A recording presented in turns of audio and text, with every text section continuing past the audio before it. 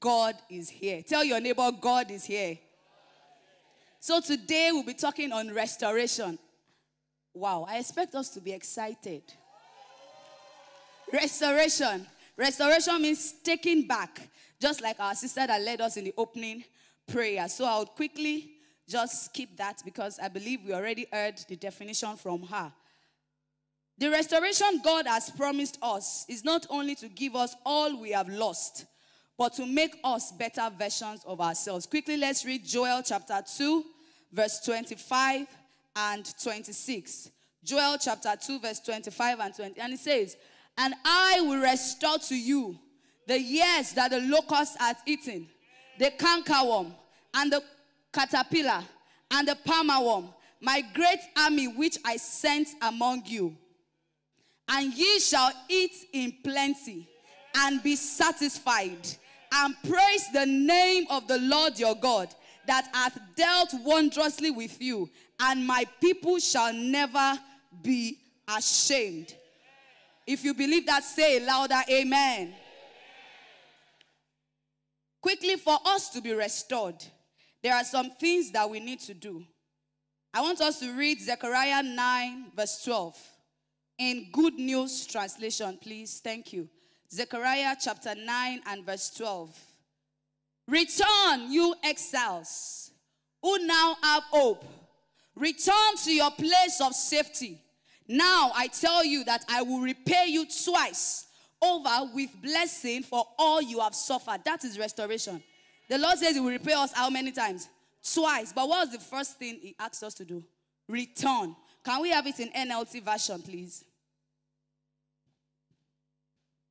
"Come back to the place of safety, all you prisoners who still have hope.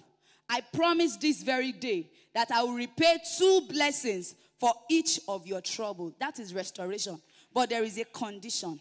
And that is what we want to study today. Return back. Come back to the place. Tell your neighbor, come back.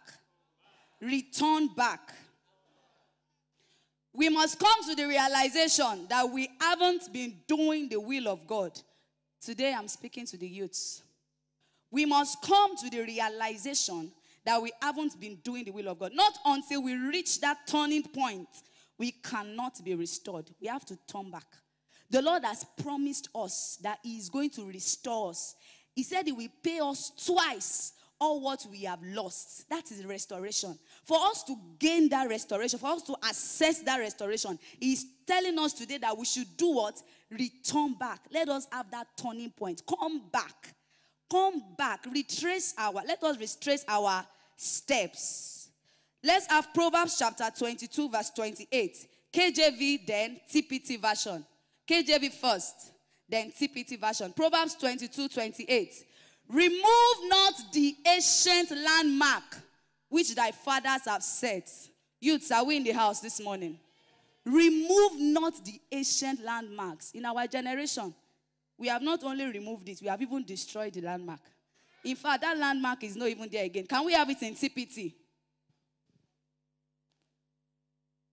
TPT, the Passion Translation, please. You don't have? Okay, it says, the Passion Translation says, "Remove not, don't you dare move them." That's the particular way he puts it. He said, don't you dare move them. The ancient landmarks that our fathers have set, in our generation, we have removed it. We have destroyed. In fact, the landmark is no what? Is no longer there. Is God speaking to us this morning? And again, we have forgotten that Jesus Christ is the same yesterday, today, and forever. The same yesterday, the way Jesus was yesterday. That's the same way he is today. And that is how it will be forever. A lot of people, we have changed, we are trying to allow Jesus to suit us. We have tried to change and, we have removed the ancient landmark. Jesus is the same. He doesn't change. The way he was in the olden days, this is our generation that we are saying woke generation. Or they were sleeping. Now we are awake in our generation. We are deceiving ourselves. Jesus Christ is what? The same. When you say something is the same, what does it mean? What does the same mean? The same is the same. The same way he was in the past, that is the same way he is now, and that is how we will forever be. So why are we changing the standards? Why are we moving the standards? Praise the Lord. This verse, we even have it here. Jesus the same yesterday, today, and forever. We hear it every now and then. The day I took time to read Hebrews 13:8, the day I took time to read the verse before, that's verse 7 and verse 9, I realized that verse actually means much. Can we have it in Message version, please? Verse 7, Hebrews 13, verse 7. Appreciate your pastoral leaders who gave you the word of God. Take a good look at the way they live and let their faithfulness instruct you, as well as their truthfulness. There should be a consistency that runs through us all. Tell your neighbor, a consistency. Jesus Christ is the same. So there's supposed to be that consistency. The way Jesus walked through the men of old, the way he's walking through our elders, is the same way. He's supposed, let us stop bringing down the standard. Jesus is the same. There should be a consistency. Let's have verse 8. For Jesus doesn't change. Can we see that in our Bible? Is it there? Jesus doesn't. Tell your neighbor, Jesus doesn't change. Now that we have agreed according to the scripture that we need to turn back, now we have reached that turning point, then we need to begin a fresh start with God. We are coming from restoration. We said for God to restore us, according to that verse we read in Zechariah, we said there must be a turning point. And when we reach that turning point, we now begin a fresh start with God. Tell the person sitting next to you, I am beginning afresh with God. Say it like you mean it. I am beginning afresh with God. Now, the things to note when starting afresh with God, I'll be giving us 4 things quickly. Things to note when starting afresh with God. Number 1, are we there? Number 1, sin is sin. Yes, write it down. Number 1, sin is what? Sin. This is how we have moved the landmark. When the former generation started, things were clearly sin. Lying was a sin. Stealing was a sin. I mean the former generation. Gossiping was a sin. Fornication was a sin. Masturbation was a sin. Pornography was a sin. Adultery was a sin. But what do we have now? Do you know what our generation call it now? Let me tell you, they call it weakness. Yes. They've painted sin and they call it weakness. What do we hear? We say, there's this thing I'm struggling with. It's my weakness. There's this thing that I've been struggling with. And nobody is perfect. So it's my weakness. There's nobody. Listen, until we'll go back to the time when sin was known as sin, you will not be able to stop it. The people in the past, when they knew sin as sin, they see it as, the Bible is very clear. The wages of sin is death. And in Galatians chapter 5, the Bible listed all the sins, verse 19 to 21. Everything that is a sin is listed there. Why are we now coining it to suit ourselves? What is the issue with us, youths? What exactly is the issue? We coin it and say, it is a weakness. There's this thing, nobody is perfect, so I'm okay. Sin is sin. There is no other name. Sin is not weakness. Sin is sin. That is number 1. Number 2, follow Jesus closely. We are talking of, when we want to start afresh with God, the things we need to know where we are, so we don't repeat what we were doing in the past. Number 1, we said sin is sin. Number 2, follow Jesus closely. Let us read Mark chapter 14, verse 54. Mark chapter 14 and verse 54. And Peter followed him afar off, even into the palace of the high priest. And he sat with his servants and warmed himself at the fire. Peter did what? He followed him afar off. Do you know what Peter later did in that verse? He denied Jesus. Read it. Why? He followed Jesus afar off. Tell your neighbor, follow Jesus closely. Carry Jesus on your head. Let everybody around you know that you are a child of God. As a youth, stop doing one leg in, one leg out. What is the issue with us? Carry Jesus on your head. Your phone rings and it's a Christian music because your house, you quickly cut it so that they will not hear. I mean, let's take a stand. Let Jesus know that you are, do you know the reason why Peter denied Jesus? He followed afar off. If Peter had followed Jesus closely, it would have been difficult for him to deny Jesus. Don't follow Jesus afar off. Follow Jesus closely. Put all your body inside Jesus. Because he can never fail. He can never disappoint. That is the only surest foundation we have. Follow Jesus closely. I wonder how we have youths of nowadays that they are Christians. They call themselves believers and they still listen to worldly songs.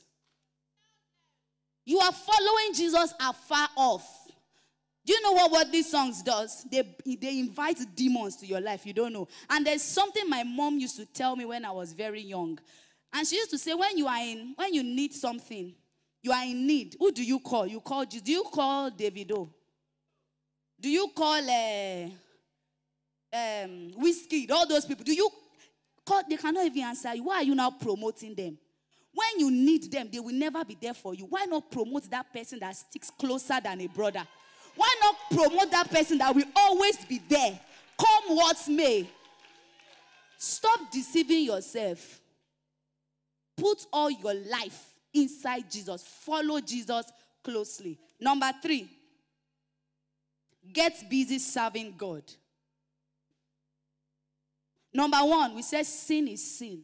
Number 2, follow Jesus closely. Number 3, get busy serving God.